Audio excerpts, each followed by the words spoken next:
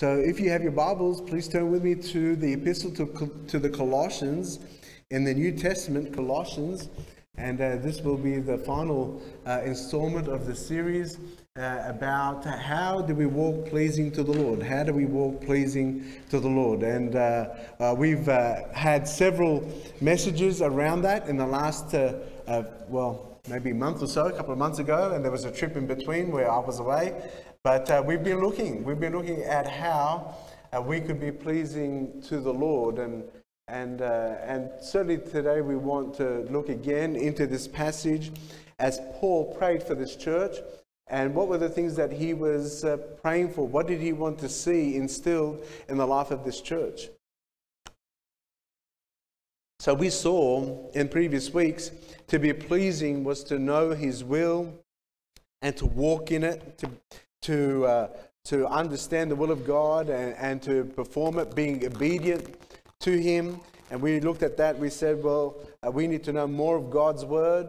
And remember we had the exercise of going through the book of Proverbs, right? Reading a proverb a day and try to glean from that at least one principle. And I pray that you haven't just stopped that.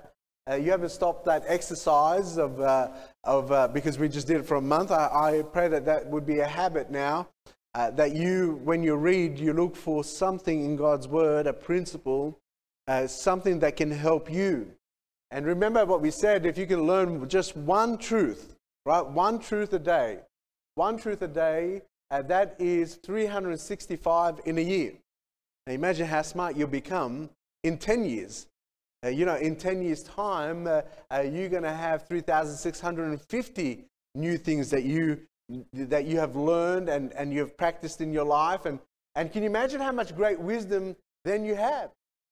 Wisdom is not gaining knowledge, but also the application of knowledge. That's what it means.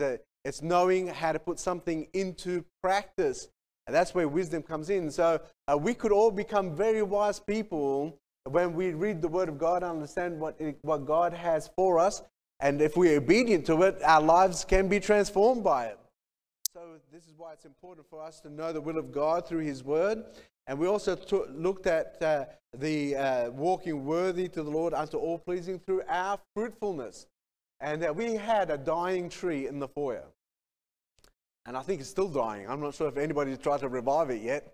It's out the front somewhere. I've had a few volunteers who said, "Pastor, don't throw it. We're gonna attempt to revive it." Well, I don't know what's happening with the tree yet, but it's coming, is it? It's coming. All right. So there's a challenge there of reviving that tree. And what we wanted really is for us to go and do some good deeds. We were saved unto good works.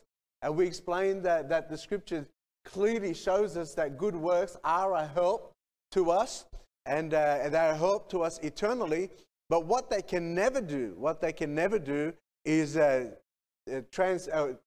take us out of that judgment and condemnation into an everlasting hell and take us to heaven. They, however, for a Christian, will be rewarded. You'll get rewarded for your good works, and God will give you rewards for that as He tries it by fire.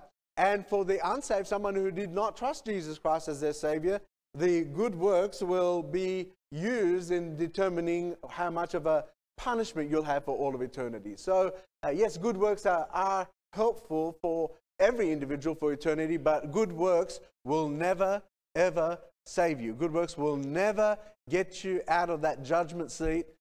Only the blood of Jesus Christ and His completed work on the cross can be the full payment on your behalf for that judgment. So we need to run to Jesus and ask Him to help us. And so we need to bear some good fruits. And I hope you've been continuing with that. I hope you have been looking around for the needs of others and doing acts of good works and kindness to others, even more so to the household of faith. Paul teaches us that in Galatians chapter 6. Be not weary in well-doing, but to keep going and doing all that we can to please the Lord, and we ought not to quit. And then we looked at, as we walk pleasing to the Lord, we looked at how we can be changed by the knowledge of God. Remember, what God wants to do is, once He saved you, is not just to take you to heaven, but to transform your life and to change you to be more like Jesus. And the more we're exposed to Him and we're exposed to His Word, the more we notice of what is needed to change. And by the power of the Holy Spirit, there's transformation that takes place in every believer. You know, the fruit that is there, the fruit that determines and shows whether you are truly born again, is the fruit of a transformed life. If any man be in Christ, he is a new creature. God begins to strip away the old life. The Spirit of God will begin to convict you and show you a better way, and things that you need to start taking off, and some things that you need to start putting on. And Paul even explains this in this little epistle to the Colossians, a great epistle. If you take time to read it during the week, and the Lord wants to do that work in us. He wants to transform our lives, and as He transforms us and we become like Christ, then we are pleasing to Him. We are walking pleasing to Him. And last week we looked at how the Lord is pleased when we are strengthened by His power. And as we're strengthened by His power, we're able to have endurance, as patience and long suffering, being able to forbear one another, live peaceably with one another, and to do that joyfully, with joyfulness. So if you haven't listened to those messages, maybe go back and have a look at them on our website, download them, have a listen in this series. So this morning we're going to look at the last trench of that, and that's verse 12. Verse 12. So if we could stand in honor of reading God's Word, let's do so. Colossians chapter 1. Give you a chance to stretch your legs before you sit down again. Colossians 1. And we're going to read from verse 9 through to verse 12. Verse 1 through to verse 14. For this cause we also, since the day we heard it, do not cease to pray for you, and to desire that ye might be filled with the knowledge of His will and all wisdom and spiritual understanding, that ye might walk worthy of the Lord unto all pleasing, being fruitful in every good work, and increasing in the knowledge of God, strengthened with all might, according to His glorious power, unto all patience and long suffering with joyfulness. And today let's pay attention to verse 12. Giving thanks unto the Lord Father, unto the Father, which hath made us meet to be partakers of the inheritance of the saints in light, who have delivered us from the power of darkness, and hath translated us into the kingdom of His dear Son, in whom we have redemption through His blood, even the forgiveness of sins. May the Lord add the blessing to the reading of His Word. Father, we come to You now, and as we sit, and Lord, as we listen, we pray, Father, that this would not be just an oratory speech of a man, but we pray, Lord, that the Spirit of God will take the Word of God and minister these truths to us, that we be changed by it. Help us, Lord, to learn today how to walk all pleasing to You. Father, I pray that You would give me strength and help, that You would give me the words that need to be spoken to minister and to edify Your people today. And Lord, we will receive Your word with gladness today. In Jesus' name we pray. Amen. Amen. Thank you. You may be seated. Well, last Sunday when we looked at how we needed the power of God to endure and to forbear, and we looked at that the way it needs to happen is through joyfulness.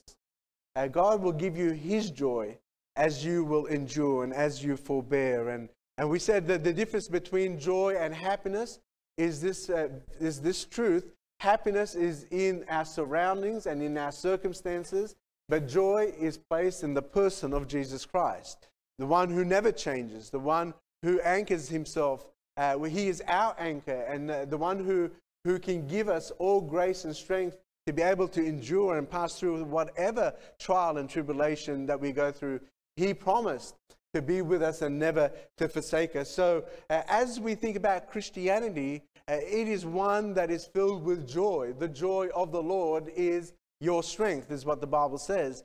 And as we live life then with this very joy, then the outpouring of that, the outward appearance of that, is now thankfulness. And so this is where Paul brings us into this prayer. He says that giving thanks unto the Father, being able to give thanks to the Lord. I appreciate being around people who have gratitude and can say thank you. We teach our kids, don't we, when something is done for them, to say thank you, please, and thank you. And it's good to have that kind of spirit of gratitude, to be thankful, saying thank you. Thank you for doing this. Thank you for preparing the meal. Thank you for washing my clothes. Thank you for ironing my clothes. Thank you, for Dad, for working really hard and providing for us. It is a wonderful spirit when we have a spirit of gratitude, being thankful for what we have. Now, you know what happens is that we are thankful for the good things. All we can say is thank you when something nice is happening. If it's something we're enjoying, if it's according to what we're looking for and we're satisfied with, well, it's easy to come and say thank you. But I wonder how many of us have said thank you, Lord, for my trial. Lord, thank you even for this sickness that I have. Lord, thank you for, that I lost my job. I wonder whether we can be people of thanksgiving when the hardship comes around, when the things that we don't enjoy come around.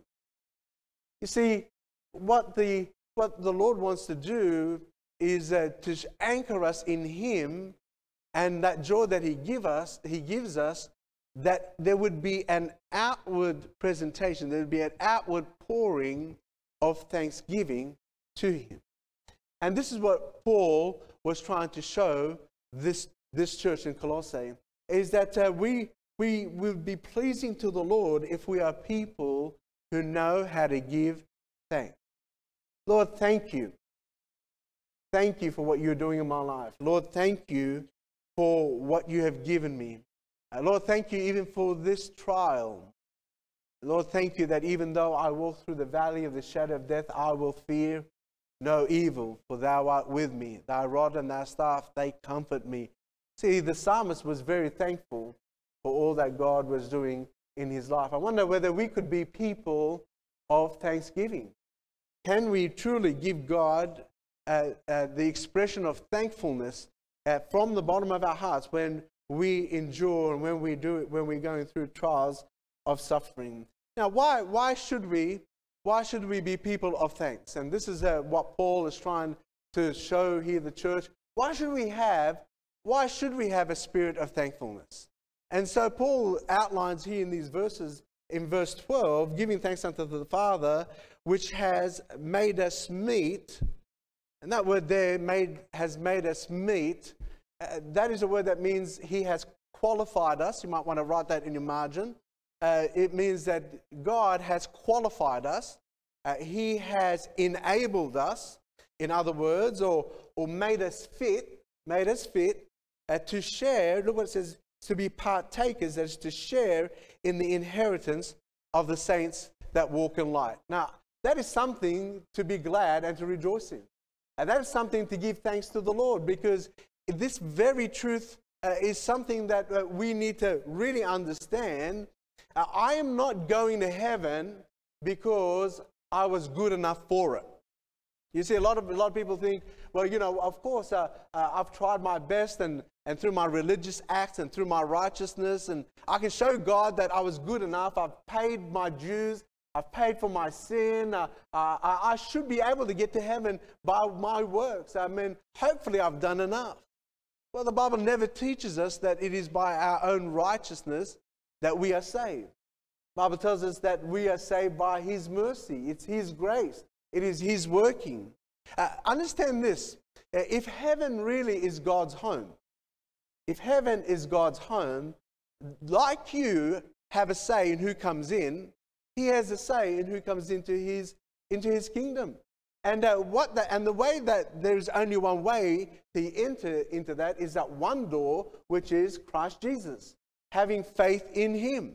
That's the door. That's the entranceway. And when you put your trust in Christ, the Bible says that God then says, yep, you're fit. You're fit to be a partaker of this kingdom. You're fit now. You're qualified for you to come into eternity with me. See, He does the qualifying. We don't qualify ourselves. This is not a race where you go and you run and try to beat your time and try to qualify to get into the grand final. No, it is Jesus who qualifies us. It is God himself who qualifies us when we put our faith and trust in Jesus Christ. If you have today aspirations and hope that you want to enjoy the inheritance that God has prepared for his people, then the only qualifier for you today is the person of Jesus Christ. It is God who qualifies us to enter into his kingdom. It is not by our works. It's not by what we have done. It's not by what we have presented to him. No, it's just that simple faith of coming and acknowledging Jesus died for me, and I believe that. He was buried, he rose again, and he made that payment on my behalf. And Lord, I cast myself upon you, and Lord, you're the only one who can save me. When we come with that simple faith and with that profession from our mouth and belief in our heart, the Bible says that we are saved. And what that truly means is that we have now been qualified to gain the inheritance of heaven with all those who walk in the light. Now, if I was you, I want to cry out a hallelujah. I want to say, thank you, Jesus. Thank you, Lord, for what you have done, that you have not made it difficult. You know, I've said this to people. If God said to you, no, for you to qualify for heaven, you need to crawl on your hands and knees from here to Melbourne. And people will say, well, that's extreme, but I can guarantee you there will be many who will attempt it. But here, God is so merciful and gracious to us that he has not put us through any of these sacrifices that needed to be done, because Christ made the ultimate sacrifice. Jesus died in our place, in our stead, and he has made it free for us to get into heaven. Now, that is something to rejoice and to say, thank you, Jesus. Thank you, Lord, for what you have done. And because of what you completed on the cross of Calvary, we are now, by faith, as we accept him, we become qualified, enabled to enter and join into that great inheritance. It's a wonderful thing to say, thank you, Lord. Hey, whatever you're going through, no matter how down you may be, you have still something to say thank you to the Lord for. Lord, thank you for qualifying me into this inheritance. What a great place we're going to be in the presence of the Lord. Hey, listen, the Bible tells us things about heaven and what is there.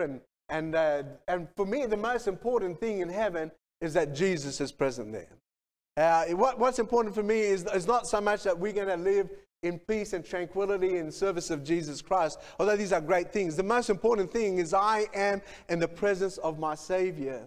Listen, the tragic thing that we need to understand is that if we don't trust Christ, we're going to be separated from him for all of eternity. You're not going to be in the presence of God. Whether you like it or not today, God's Spirit is here. God's Spirit is working through the lives and trying to draw people to a saving knowledge of Christ. But there's a place in all of eternity where God will not be present there. And you will be away from his face for all of eternity. Now think about that. And that would be the greatest trauma of it all, that we are away from God and his presence for all of eternity. But he wants to give you a great inheritance. There's a great inheritance awaiting for all of us. In fact, the Bible says that we are joint heirs with Christ. God has prepared a great kingdom and a great place, and he wants to give that to you to dwell with him for all of eternity. And the one who qualifies us for that is God himself. And we're qualified by the blood of Christ. When we come by repenting, accepting Christ, we're able to have that joint inheritance. Now, not only are we thankful for that joint inheritance, continue with me in verse 13.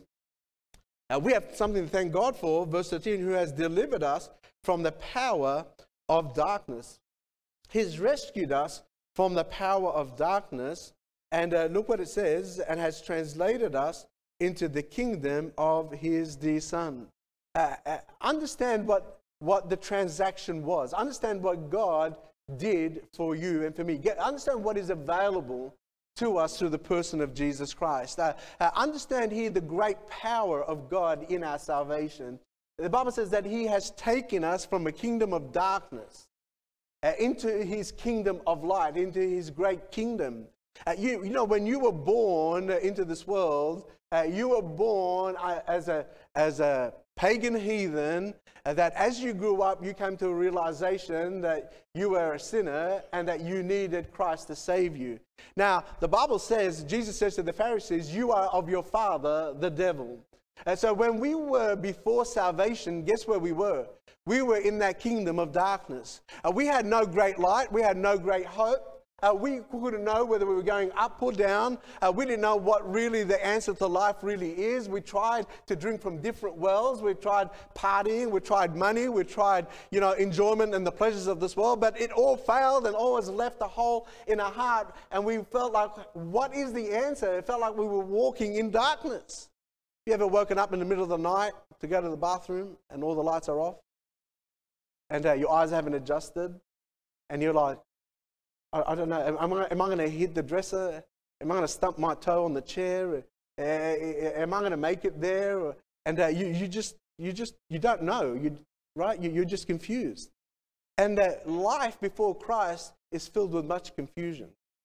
We really don't have a straight answer. We're really just in a lot of doubt, wishing and hoping that maybe I'm on the right path, maybe I'm not. Maybe this is really the answer to life, maybe it isn't. But what God has done, and we need to be thankful for, is that He has moved us from what? From this world of darkness into His kingdom of light, His great kingdom of light.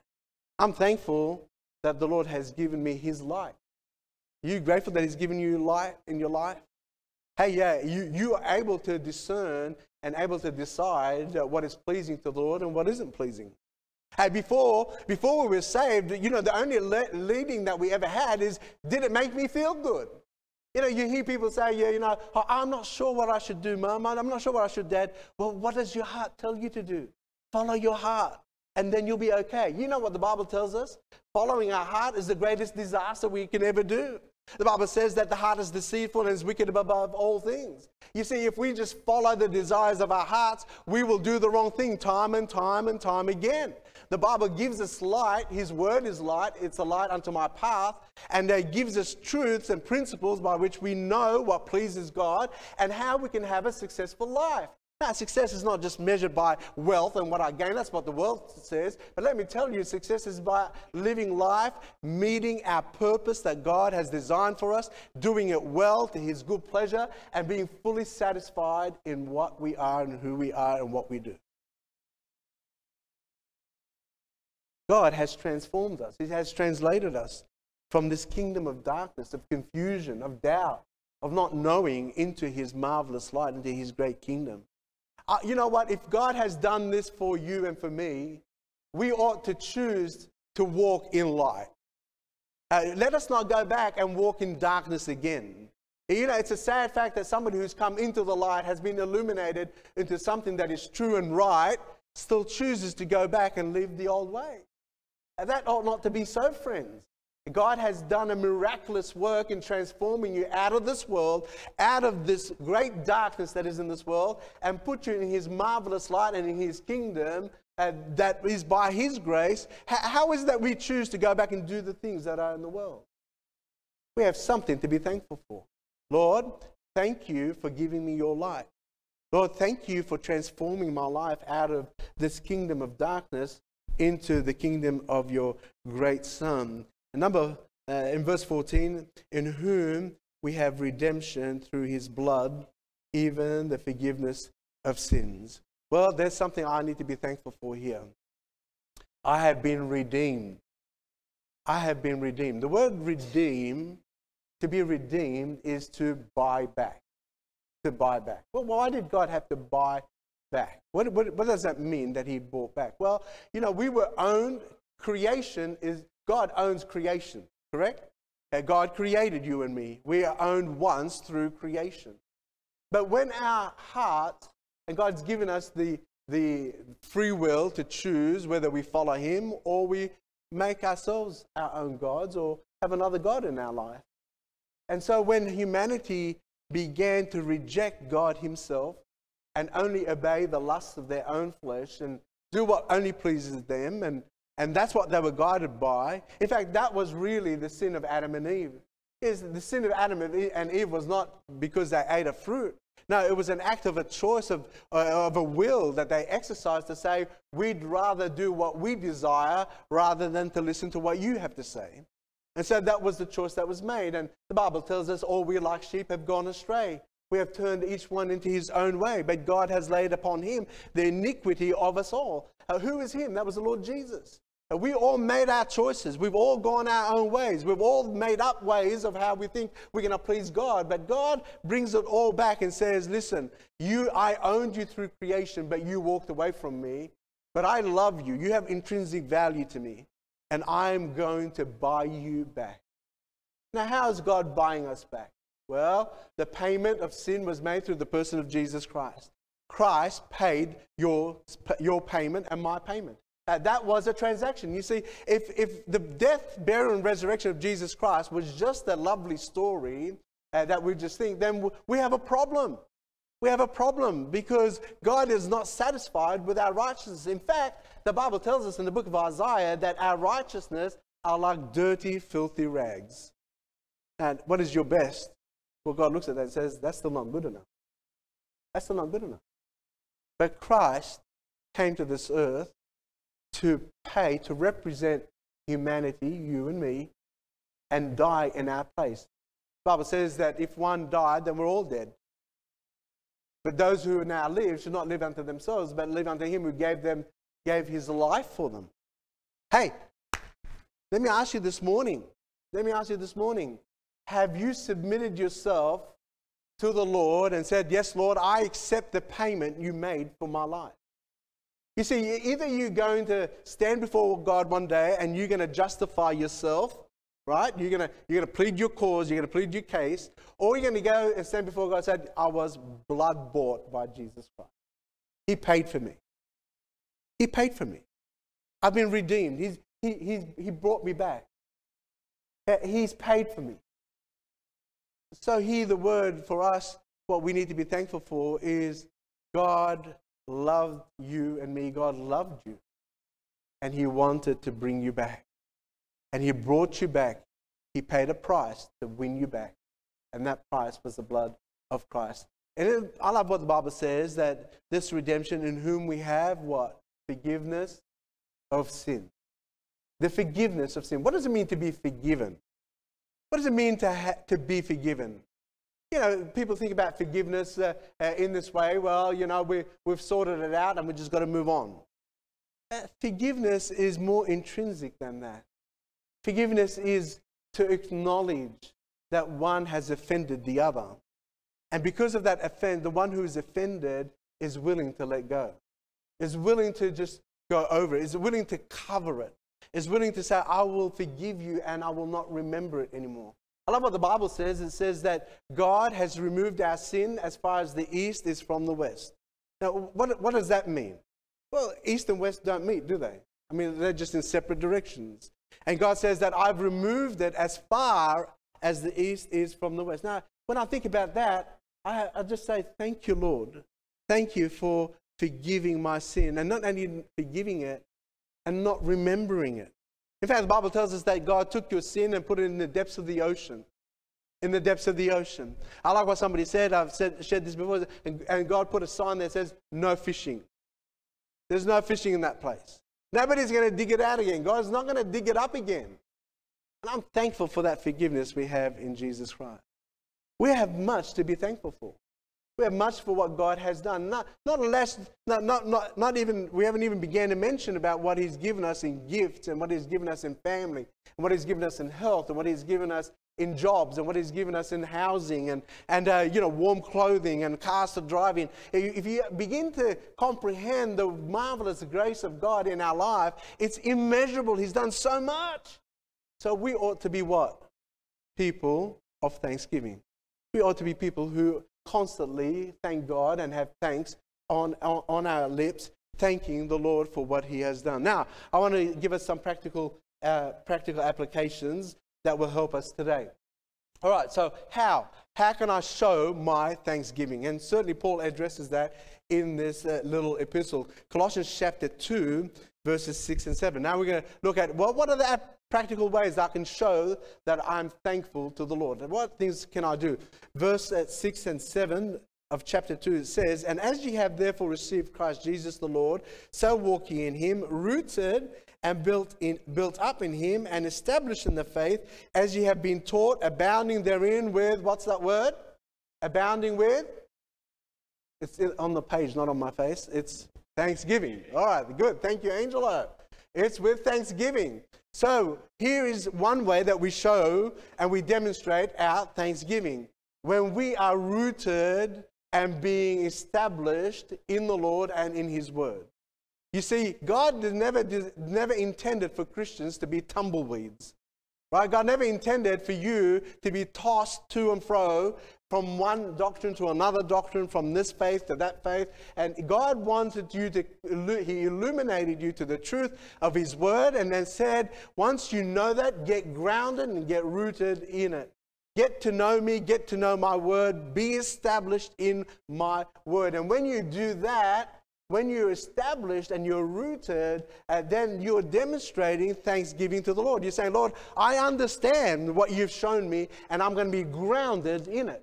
You see, when you keep changing your mind about things, God is not pleased with that. In fact, the Bible says in the book of James, a double-minded man is unstable in all his ways. You see, God doesn't want you to be unstable. God doesn't want you to be tossed to and fro. God wants you to be rooted and established. And once you begin your Christian life, you must start taking root. Taking root. That is, start going down deep in your relationship with the Lord. Hey, God is not after a superficial relationship. God doesn't want you to say, well, on Sunday I'm a Christian and I hold my Bible and I know how to say amen and praise you, Jesus. But during the week, you're really not living for him. You're not even rooted in his word to apply his word in your life.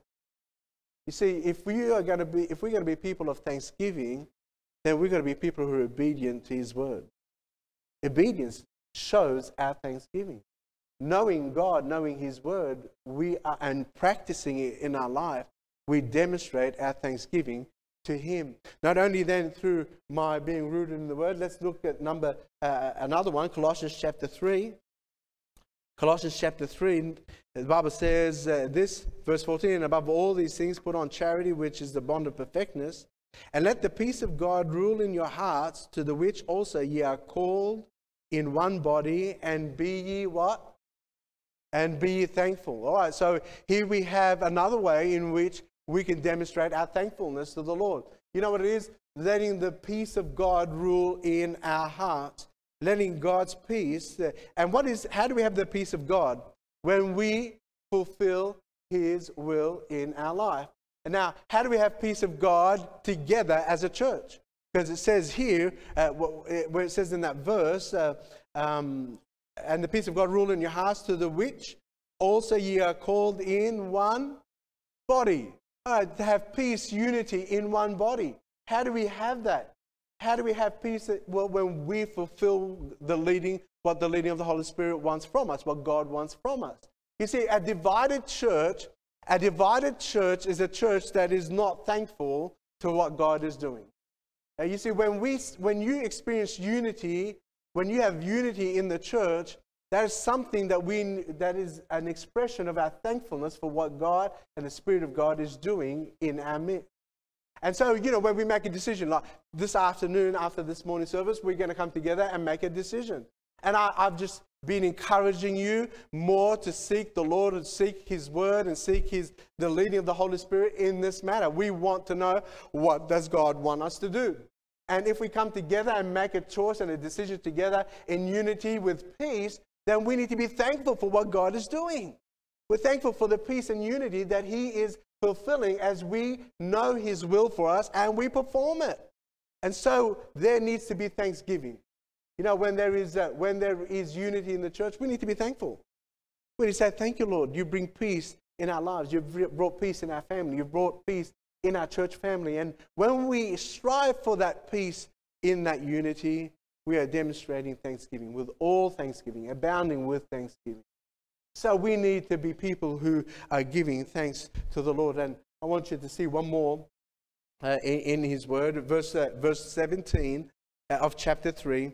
And whatsoever ye do in word or deed, do all in the name of the Lord Jesus, giving what? Giving thanks to God, and the Father by him. And whatsoever you do in word or deed, give thanks. And how do you do that? How do I do that? How do I do that? Well, when you're doing your job, don't sit there, murmur and complain and clamor about the tasks that you have to do. You know what you need to be saying? Lord, you gave me this opportunity. Thank you. Lord, if I'm going to have a conversation, have a conversation that shows your demonstration of thankfulness to God. I love it when I speak with some Christians who are saying to me, I just thank the Lord that He's given me this opportunity. I'm thankful that God has given me this family, has given me this wife, has given me this opportunity, has given me wealth, has done this thing. I'm thankful for what God is doing. And whatever it may be, in word or in deed, we ought to do it what? As unto Christ, with thanksgiving. Now, many of us it comes naturally to us that we believe that we're more entitled. We don't deserve the task that we've been given. Some of you young people, you were told maybe to clean up your room or take your laundry, and we're like, can't believe it. Like, what's the big deal? Like what? And we more murmur and complain and clamor rather than to do it with thankfulness.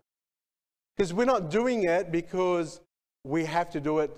Mum and Dad told us to do it. We're doing it because we're going to do it unto the Lord. It changes your life, your perspective to life, and the things that you involve yourself in can change dramatically if you come with this thinking, I'm doing it for the Lord. I'm not doing it for my boss. I'm not doing it for my parents. I'm not doing it for anybody else.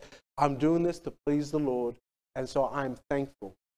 I'm thankful that the Lord allows me to do this for Him. I'm thankful that I can do this for Him.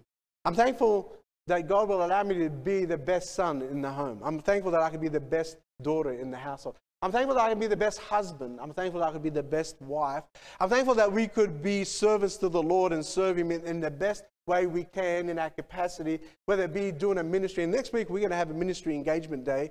And I pray that you would consider and pray what ministry you'll be doing, but not to do it with murmuring and complaining and say, this is too hard, or I didn't know that it was going to be like this, and if I knew it was like this, I would never signed up. No, let's do it as unto the Lord with thankfulness. With thankfulness. And so we could be people demonstrating our thanks to God by remembering that this is unto the Lord. And lastly, this morning in Colossians chapter 4, verse 2 says, continuing in prayer and watching the same with thanksgiving. Continue in prayer. We can give thanks to God in our prayers. When we pray, learn to give thanks to the Lord for what He is doing. And and it says with watchfulness, that is to be alert. So, sometimes what we do when we're praying, Lord bless so-and-so, Lord bless me. Lord bless my husband, bless my children, and it just becomes, you know what it becomes? It just becomes repetitive wording. It becomes dull. In fact, it's so dull that we get bored of it ourselves. And what do? We kind of doze off, and we wake up on the Friday. Oh, I didn't finish my prayer. And where was I? I need to go back to where I was and try to finish my prayer. You see, God is not interested in your repetitive praying. God is not interested in praying when it's just the mouthing of words with no alertness to what we are praying for. And so what He is saying is when we pray, pray with alertness. Pray that you are, Lord, I'm engaged, I'm here, this is what I'm doing. And He says pray with thanksgiving, being able to give thanks to the Lord. The Bible tells us in Philippians chapter 4, it says, be anxious for nothing, be careful for nothing. Don't have panic attacks. Don't worry. Don't have anxiety. But in everything by prayer, supplication, with thanksgiving, let your requests be made known unto the Lord. And the Lord, you know what He does? He will give you His peace, which passes all understanding. And so when we pray, we need to be people who give thanks to God in our prayers. If you say, well, Pastor, I struggle to pray for 5 minutes. Let me tell you, if you just write a list of things that you need to be thankful for, you'll go for more than 5 minutes. That's just thanking God. You haven't even begun to pray for your requests. When you just begin to thank Him for all that He has done, there is much to give thanks to the Lord. And I would encourage you, when you pray, don't go straight into, Lord, help me, Lord, heal me, Lord, give me, Lord, do this and do that. You see, God is not our servant. Do you understand that? God is not at your beck and call. But I'm thankful that He's invited us to come and pray. And so when I come to pray, I want to be thankful first. God, I thank you that you answered my prayers. Thank you for what you've done in my life. Thank you, Lord, for the grace you've given me. Thank you for what you've done. Lord, this is all from you. There ought to be thanks in praying. And if we don't pray, then we really haven't given Him thanks.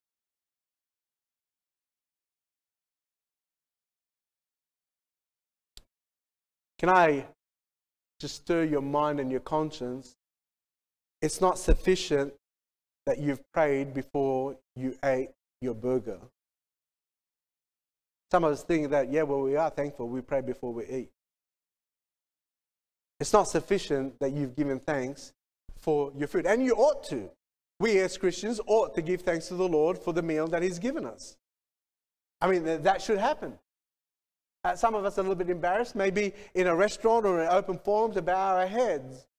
I heard a story about a preacher who went to a restaurant one time and they bowed their heads and they prayed, and he was a farmer. And as they prayed, they finished, somebody from the other table snickered and said, "Do you always do that where you come from?"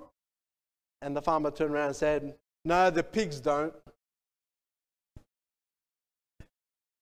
We ought to give thanks to the Lord. Give thanks to Him for what He has done.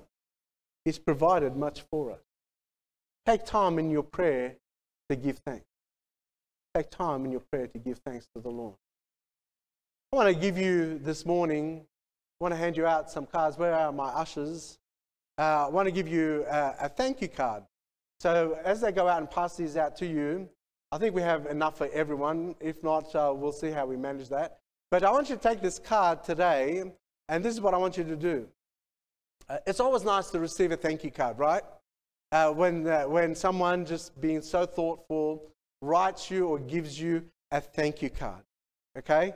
And what I would like you to do with this thank you card is not so much think about someone to write a thank you note to, but I want you to take this card and I want you to think about, thoughtfully write this card out, but you're going to write it to the Lord.